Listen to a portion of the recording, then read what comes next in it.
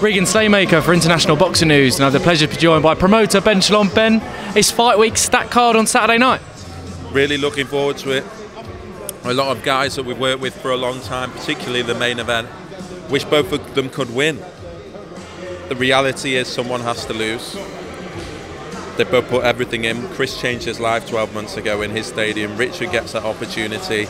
It's going to be a grueling fight. It's going to be a war of attrition. They both improved so much. Yeah, as I say, I wish both guys could win, but yeah, very, very excited for the fight.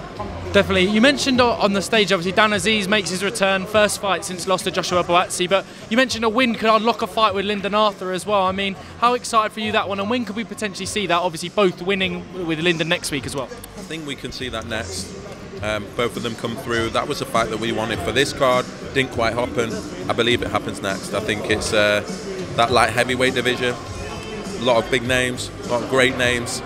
Azeez, for me, wasn't quite at that. Hadn't had that world level experience when he got in there with Buatsi, and for him, he'll feel like one or two more, and he could have beaten Josh in his mind. And so he's now had that experience.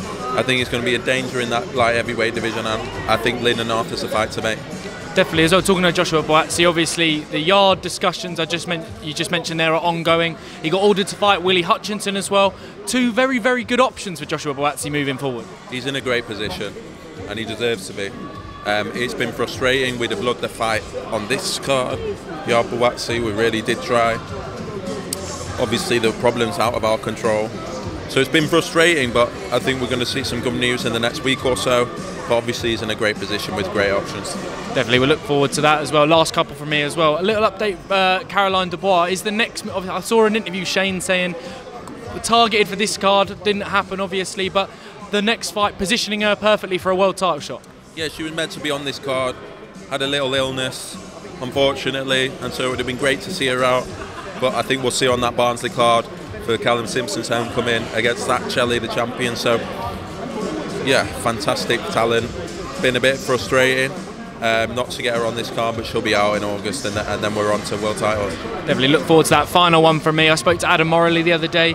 He's saying that they want to target that Chris Kongo rematch. Obviously, is that expected to see that next? I think that's the fight to make. Yeah, I think we will see it next. Florian did have a fractured hand last time, and so it was difficult for him. Chris Kongo, fantastic fighter, and he got his big moment, which he deserves, and he works incredibly hard for, and he's a great fighter. They don't like each other. Florian's convinced, you know, he wasn't right in that fight. He's desperate for the rematch. I think Chris is absolutely happy to do the rematch. Both supremely confident, and yeah, I think that'll be the fight next for both of them. Definitely look forward to seeing those Albanians back as well. Ben Shalom, thank you very much. Best of luck Saturday. Cheers, mate.